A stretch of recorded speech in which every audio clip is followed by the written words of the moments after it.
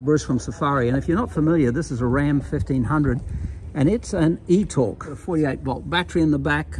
This is the ECU here, and it's coming under the 12 volt battery. But unfortunately, we can't charge our 48 volt directly off the 48 volt system there. The voltages aren't quite right. So what we've done here today, this is for Tony of Melbourne, is we just set up our test rig here. We've got a Scotty on here, and we're pulling straight off the 12 volt side. And fire up, Cam.